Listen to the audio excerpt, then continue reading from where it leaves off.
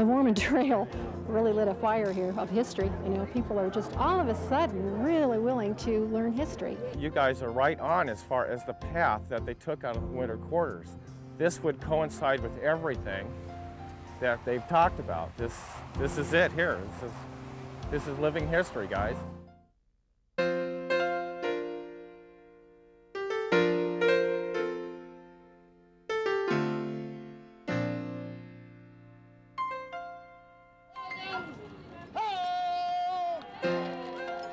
With everything in readiness, the command is given, and our 60 wagons are on the way. And we could sing, "We've left the realms of safety." We were stopped once by the Indians. There were 1,000 of them. They could have easily killed us all. July the 5th. We were camped on a small stream called Gooseneck Creek. It was here my sister Mary Louise was born. A meeting was held. It was decided we could go no further. The snow so deep and no food. We were doomed to starvation. While many may say our toil was in vain, To enter such a desolate land, someday this journey will be remembered as our legacy west.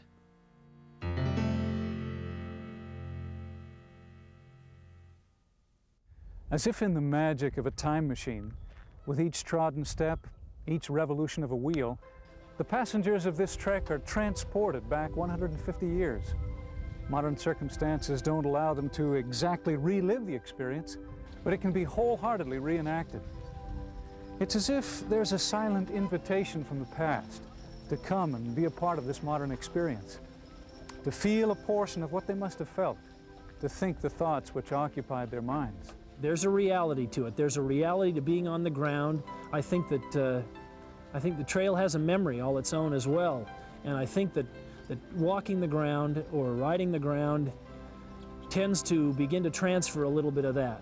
I think you can read a whole lot about it, but until you bend down and feel the earth and walk upon it, the experience doesn't quite transfer.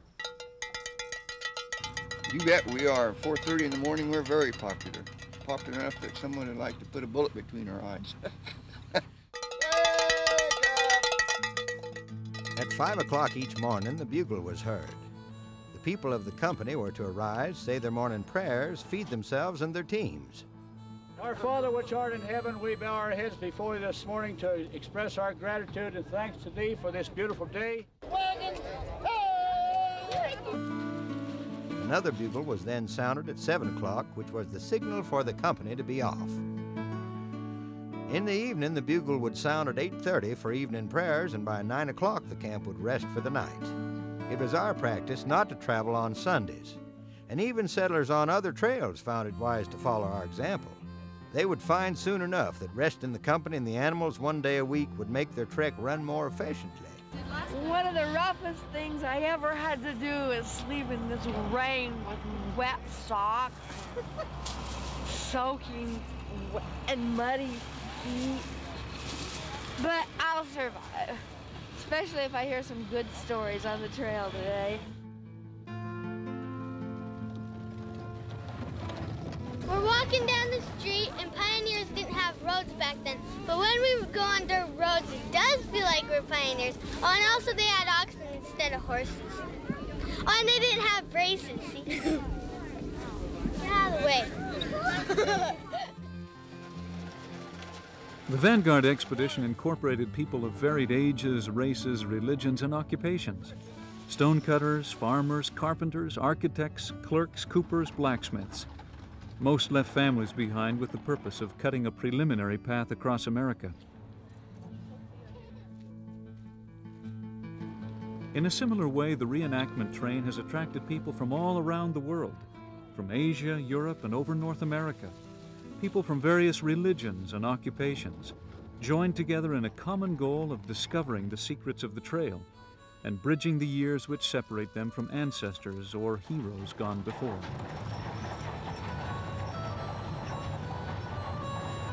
I've done a lot of wagon trains. This is my 5th. And so I decided to get a head start this morning and enjoy some of the lovely countryside, walk at my own pace, enjoy the rain, makes me feel at home, and just take my time and have a nice stroll. And I just love what the pioneers did. I think it was great. We've nothing quite like it in England. And you've got such beautiful countryside and wide open spaces that we don't get in England. And I love the wagon train people, the camaraderie and the friendship. You make very good friends and they last such a long time. I'm here by myself, but I'm not single, I'm married, and I have 3 grown-up children and a granddaughter back in England. It's not everyone's kind of holiday, but I just love it. I mean, those women and those families that did this all those years ago, they were just like us. They were just women, and they were just families. And it's nice to know how they felt and how they did this. And the only way that you can tell how they did this is to go out and do it. And this is the best way for me. And some of their life stories and their life histories, they're just so amazing, and it's quite humbling, the experiences that they had on this trail. And at least I hope that no one's going to die on this trail like they did.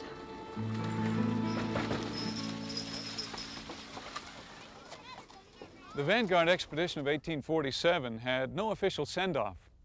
Though some of the wagons left winter quarters as early as April 5th, the entire group was not officially underway until April 15th. The return of missionaries from foreign lands and the need to raise money and prepare wagons delayed their departure. For the reenactment trek, Fremont was reached after 3 full days of travel.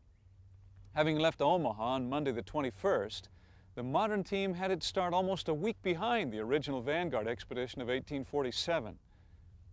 Within the first week, the modern travelers crossed the Elkhorn River into the city of Fremont, from Fremont into North Bend, then along the Platte River into the town of Schuyler, and from Schuyler up the Loup River into the city of Columbus.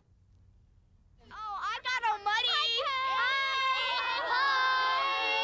Well, so the kids are familiar with Nebraska history, and so this was so close to where we teach and where the kids live, we felt it was part of their background and tradition that they come out and see. We had planned to walk about 1 mile, but we're already into the 2nd mile, so I think we're going to stop after about 2 miles.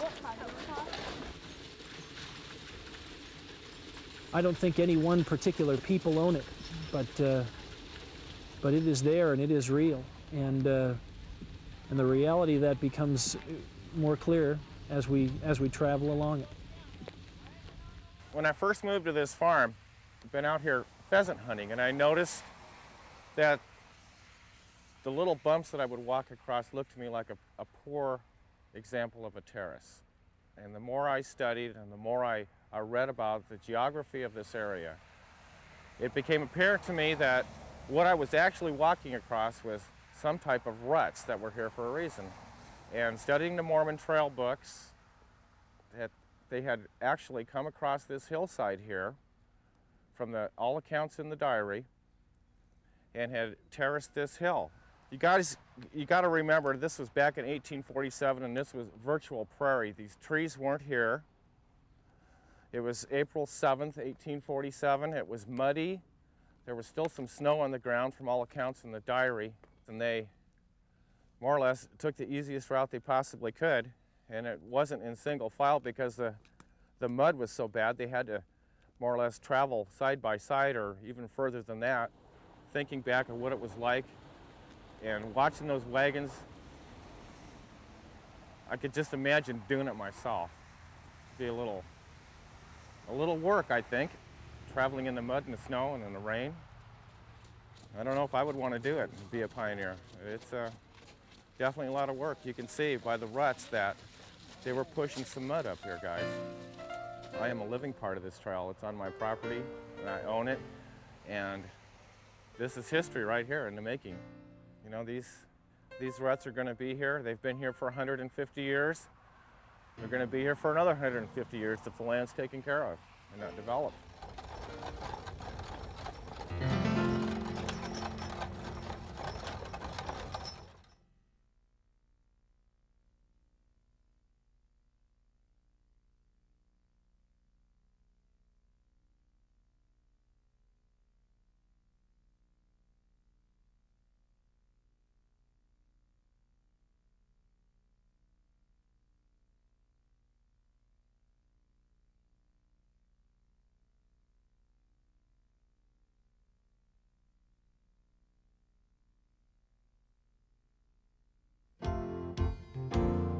The members of the Mormon faith, having been pushed from city to city and from state to state, were not unfamiliar with adversity.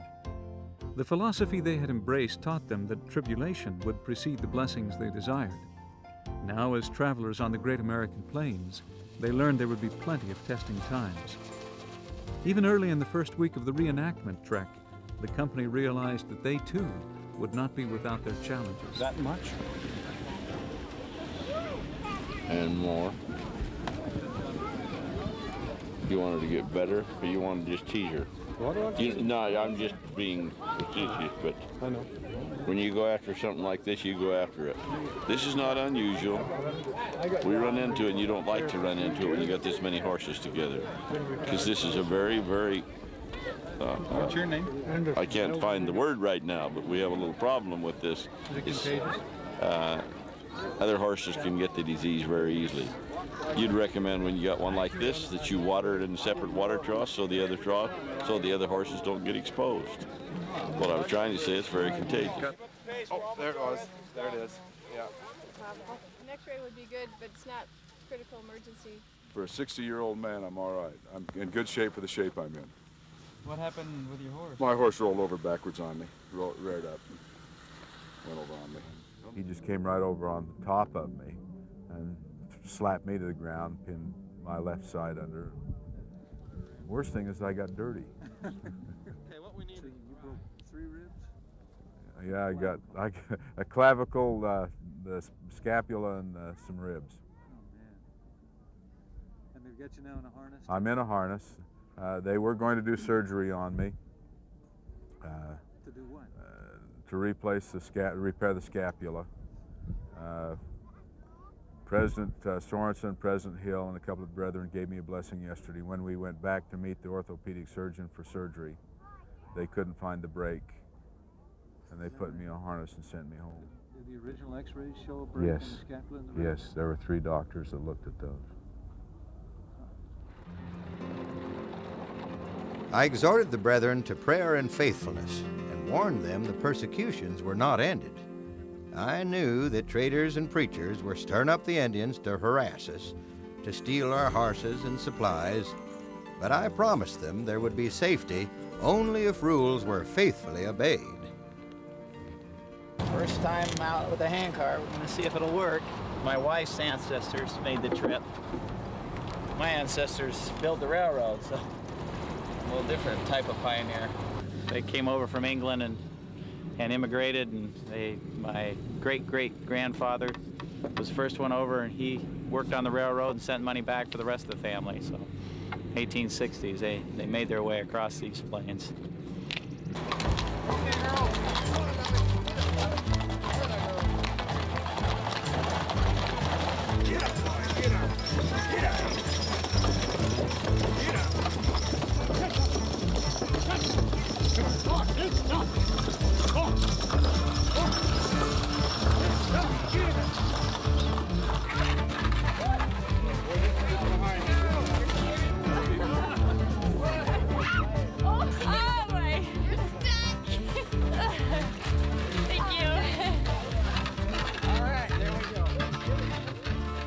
On April 10th of 1847, the Vanguard Company reached the Elkhorn River.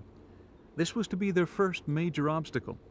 The horses and cattle were ridden through the water, which at the time was about 4 feet deep and 50 yards wide. A raft, wisely built by an advance party, was used in ferrying the wagons to the opposite shore.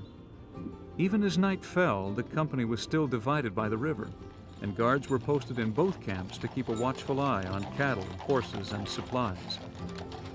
Today, the reenactment company crosses easily over a sturdy bridge. The cross took all of 6 minutes.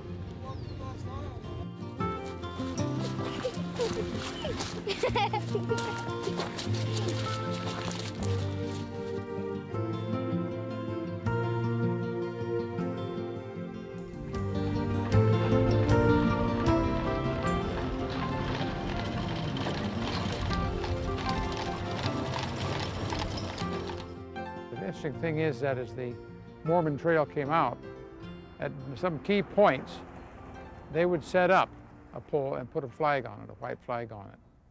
It was symbolic, but it also served then to mark the spot for later groups that came out. Because you see, this was a rallying point because it's here that the river turns west. Anybody else? A flag? The communities along the Mormon Trail have anticipated the coming of the wagon train, often having planned historical awareness activities to accompany the arrival. The enthusiasm of the trek visibly spreads itself into the citizens of each community. Snip. Hey. The Mormon Trail really lit a fire here of history. You know, people are just all of a sudden really willing to learn history. Before, you know, it was kind of a boring thing to do, but now it seems like it's really revived the interest locally, and we just love it. And so we felt it was a prime opportunity to have a grand opening. Since we'd have thousands of people in town anyway, we hope for at least a couple dozen, and as you can see, we got far more than that. This is a modern hand cart. It's a reproduction of one of the ones that was lost in the records and diaries of some of our ancestors, but we're sure it existed, so.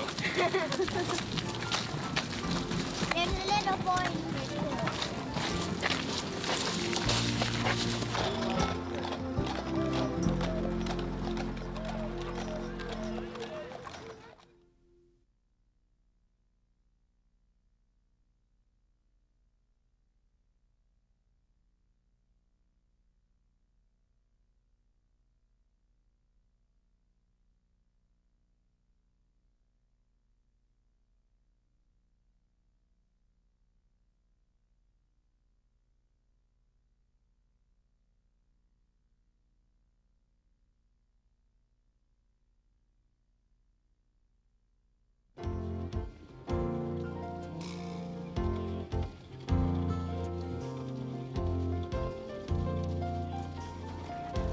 One of the most unique inventions of the Mormon Trail was the handcart.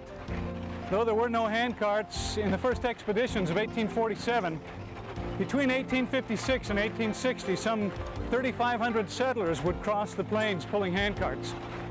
Out of the 10 companies that left winter quarters, 8 arrived safely in the Salt Lake Valley. The effort proved to be a financial success, saving the poor immigrants the costs of wagons, horses, and oxen. In our reenactment expedition, 20 people have chosen to cross these same plains pulling handcarts. At times, as many as 250 have assisted in the effort, but only 20 have committed to go all the way, from Omaha to Salt Lake City.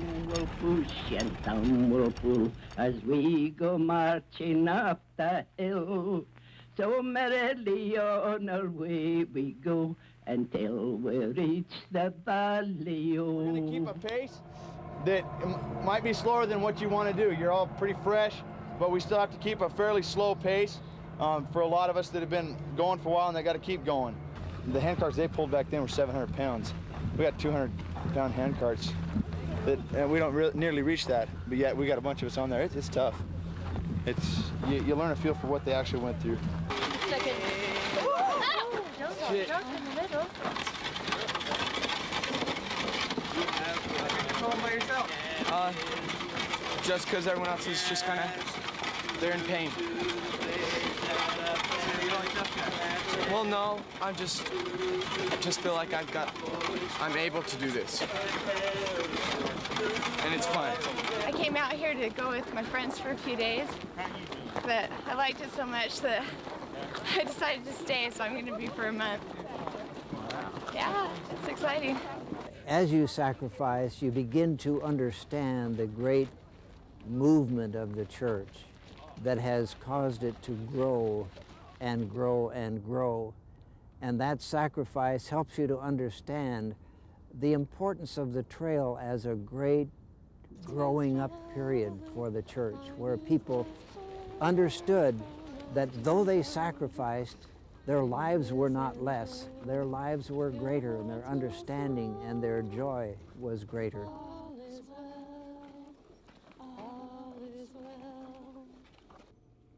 When we were picking up papers for this trip, my dad ran over my foot because the mirror was sticking out, and I hit my head, and I fell on the ground, and the car backed over my foot, and it's doing great.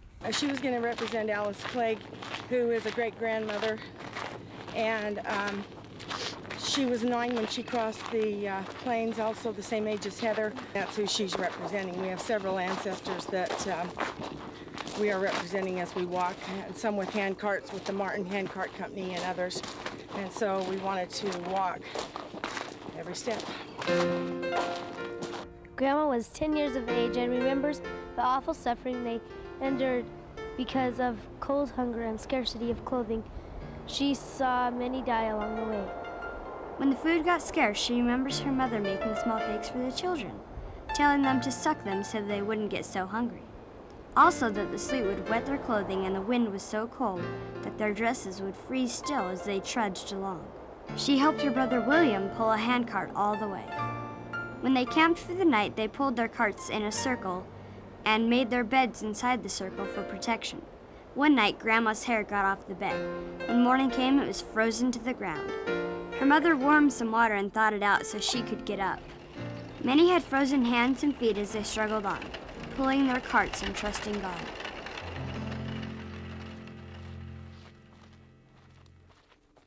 The gift of our forebears was more than merely a trail across America. It was more than mere pioneering, more than cutting a road or discovering a new land or building a home. Their march, their toils, their struggles were replete with hope. Though they literally walked through the valleys of the shadow of death, their faith, zeal, and courage inspire us to be unhindered in our efforts to start anew.